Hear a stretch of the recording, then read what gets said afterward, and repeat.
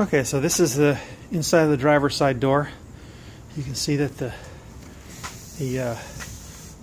wood or faux wood, I'm not even sure if it is in pretty good shape. It's a little dusty, but could use a little cleaning. The fabric is in pretty reasonable shape, considering there's a few dings and scratches here and there, but that's to be expected considering how old this car is.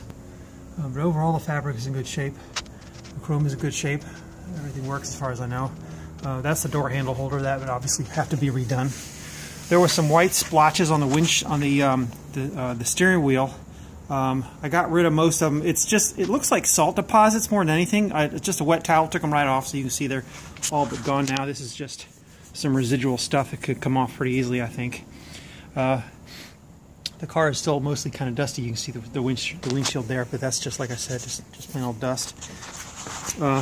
The carpets are not in great shape. You can see that they're pretty well tore up. Probably would want to replace those.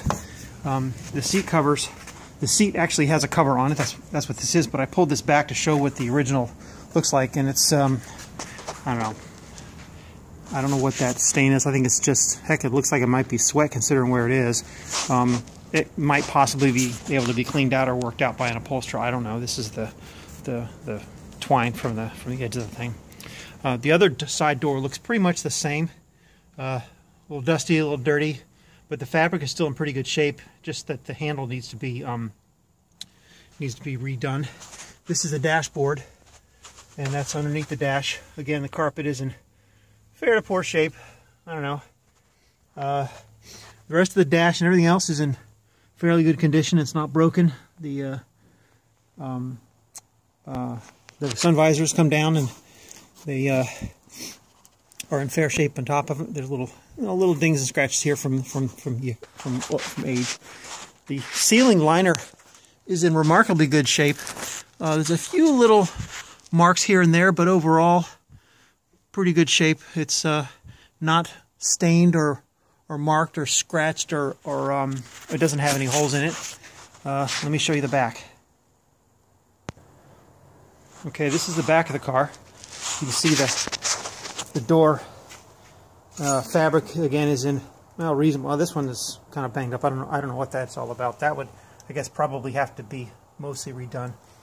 But you know, everything else seems to be okay. The window works. Down along here again, we still have that same banged up fabric. The rubber's good and solid. This is the carpet. You can see it's got a bit of splotchiness here and there. For a ride-around car, you might throw something on this and just call it done. If you want to make it a show car, you probably want to replace that. This is the jump seats. Jump seats obviously work. And you can see the fabric is still in fairly good shape. There's a few little dings and scratches here and there, but nothing really to speak of. That's about the worst of it when it comes to the back seat fabric. This is the jump seat. This is just dirt. As you can see, it cleans off okay. This is inside behind the jump seat. Sorry about the bumping around, but that's how it is. This grab holder thing is still in pretty good shape. This wood trim is still good. My dad kept most of the engine parts either in the car or in the trunk, so that's some of them. The other ones are a little further back.